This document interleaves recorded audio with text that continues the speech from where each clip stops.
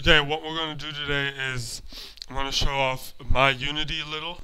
I've already talked a little bit about how you can change the number of desktops in Ubuntu using MyUnity. And MyUnity has a lot of other features as well. And I just want to give a little intro what you can do with MyUnity. So MyUnity is installed rather easily using the Ubuntu Software Center. Um, Simply look for MyUnity and install it. And when you're done installing, just sort it via the dash as always. And this is what you'll see. So you got these tabs up here telling you, what the options are in regard to. The first one is the launcher. So what can you do with MyUnity regarding the launcher? The first thing you can do is change the color of the launcher if you want to whatever you want. You can enter a hex code or RGB values, change the saturation and stuff, and pick a color, and it'll change the color of the Unity launcher. As of Ubuntu 12.04, the launcher takes up the color of the background image. So for one, the background image expands all the way under the launcher, and the color of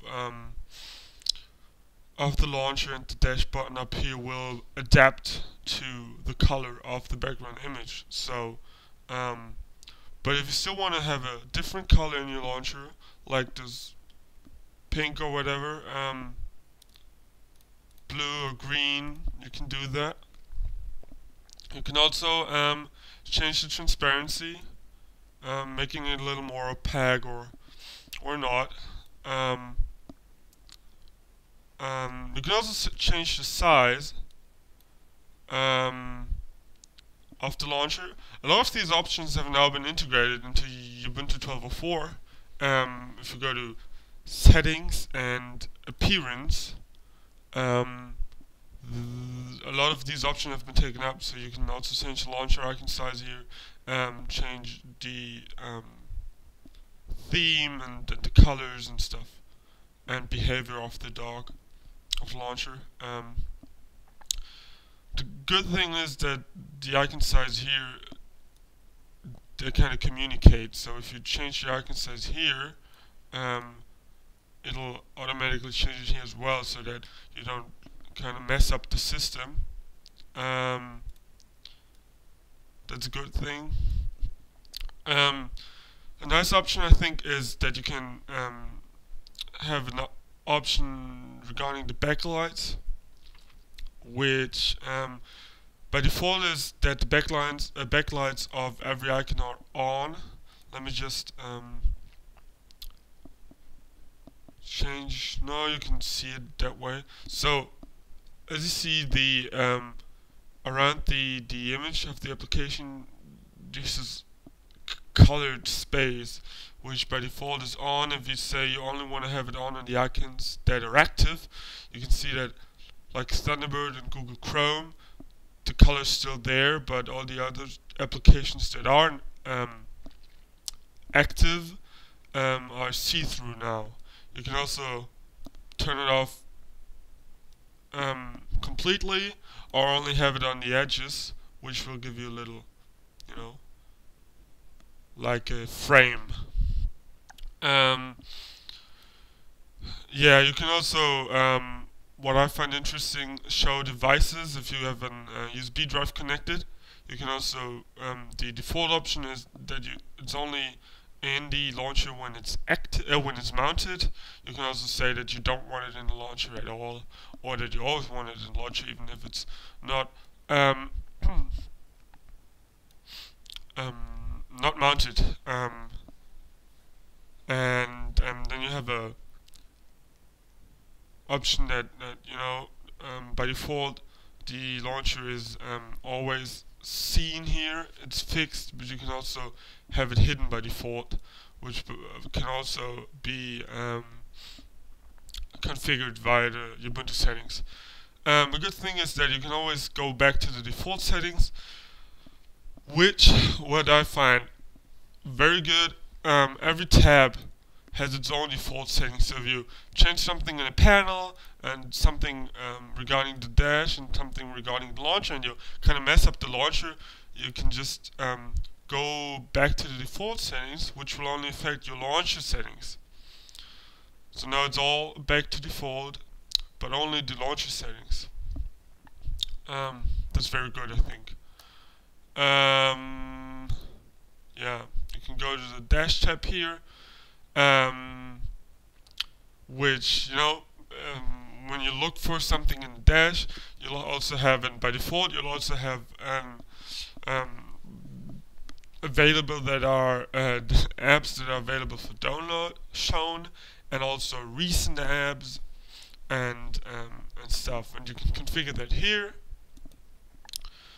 The panel up here can be made more transparent, which makes it a little see-through,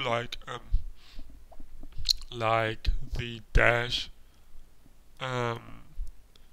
You can also, I've shown off the desktop tab here already once when talking about the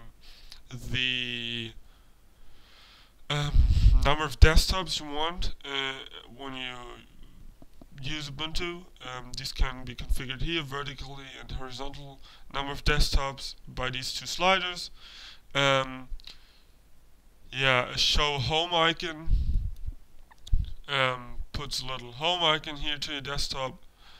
Networking puts a networking icon there. The trash icon can be put there, which doesn't show up. Okay. You can have a now it shows up. Okay.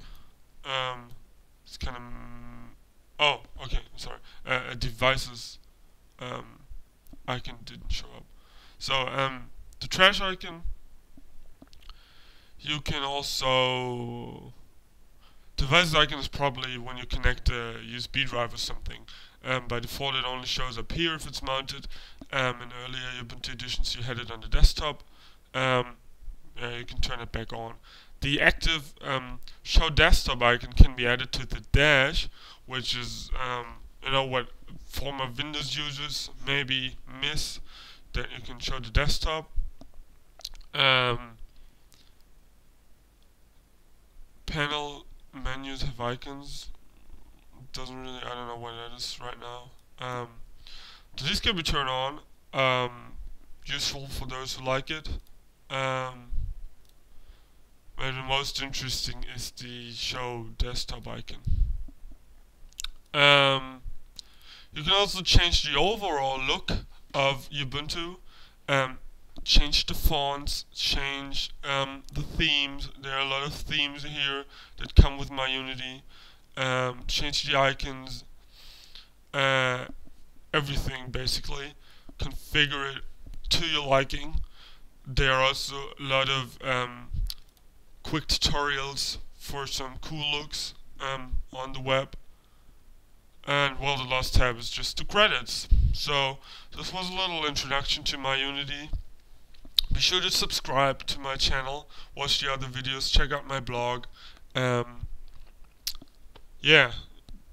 is, I think, a really great tool to configure Ubuntu the way you like it without having to use the terminal a lot. Thanks for watching.